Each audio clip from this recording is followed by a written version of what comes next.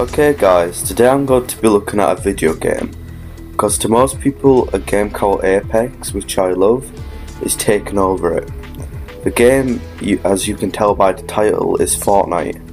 This game might be hated a lot, including by me in their latest seasons, but it was popular and successful. The game made at least $15 million last year for Epic Games, was nominated for many awards and won many, like Weeby's Best Multiplayer Game of 2018, Game Critic Awards for Best Going On Game of 2018, Teen Choice Awards, Choice Game of the Year 2018, Golden Joysticks Best Competitive Game and Ultimate Game of the Year 2018, the Game Awards Best Multiplayer Game and Ongoing Game of 2018, won most of Gamers' Choice Awards, Fans' Favourite Awards of 2018, Australians Games Awards, Multiplayer Game of the Year 2018, and DICE's Online Game of the Year 2019. So you must be wondering, what about this game I am going to be talking about? It is going to be the development and how it grown to be as big as it was in August 2018. So here we go. So we're in December 2011. By how well Epic and Microsoft's Gear of War 3 was, Epic announced a new game called Fortnite at Spike Video Game Awards with the following teaser trailer.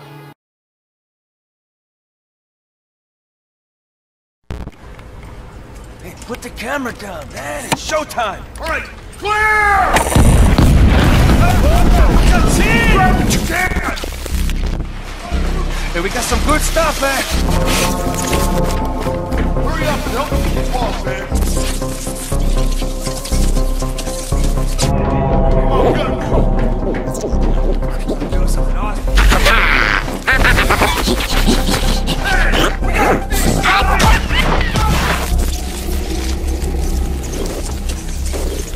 turn on the generator! Oh, here they go! The generators now! Oh,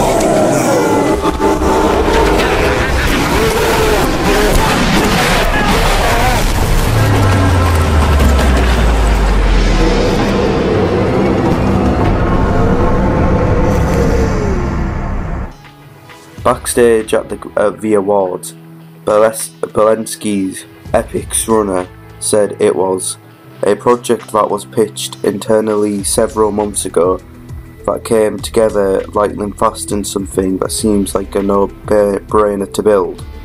He also explained that Fortnite would be different to other shooters.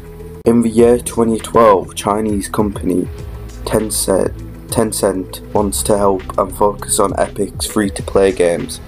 Zelensky also left Epic in this year, and Ferguson took over to run the Gears of War Next Gen reboot. 2013 was a big year for Epic and Fly's Gear of War reboot, and it did really well, while Fortnite was under development with no news. In 2014, Epic finally announced what Fortnite Save the World was all about, and also shown some promising gameplay which you can see right now. The years 2015 and 2016 were very quiet after the big news about Fortnite in 2015. Mac compatibility was revealed in 2015. In 2016 the game went from alpha to beta. In mid-2017, Fortnite started big. Epic began offering Fortnite founder packs for Save the World, which gave players early access. All these players were enjoying the game.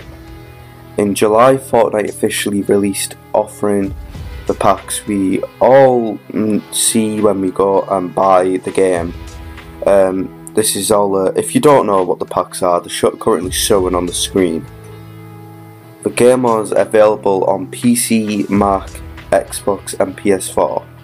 In September, Epic revealed the famous Battle Royale mode, inspired by PUBG. This was originally a mode in Save the World, but eventually in the month became the free-to-play separate game mode. Only payments you had to make was to get cosmetics like skins, backpacks, gliders, pickaxes, emotes, many more. This was also released on the same platforms. In January 2018, Epic made a map update called 2.2.0 and made the popular map be all recognised in Fortnite now. The map is the one you can see right now. In March, Fortnite's Battle Royale released on Apple phones. This is also where Epic started looking into making their game cross-platform. Drake also played on a stream with the streamer Ninja. This made the game blow up even more. In May, Battle Royale had a limited time mode promoting Infinity War with the Gauntlet and Thanos in it, creating many memes.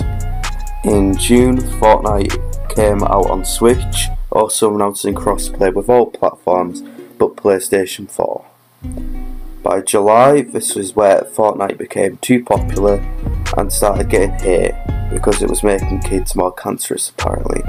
But parents need to realise that kids will always be this way when they are starting to grow up. By August, the game finally came to Android, also PS4 gave in and everyone could play with each other. By August, Fortnite was very popular and this is the case until now. Not much controversial news happened with Fortnite since then. The only recent news is about them releasing a free battle pass, I think it is. I don't really play the game anymore.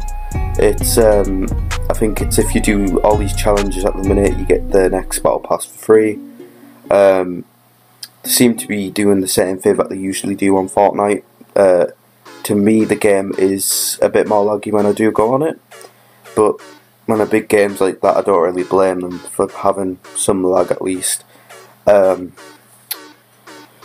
Yeah, not much controversial news since then.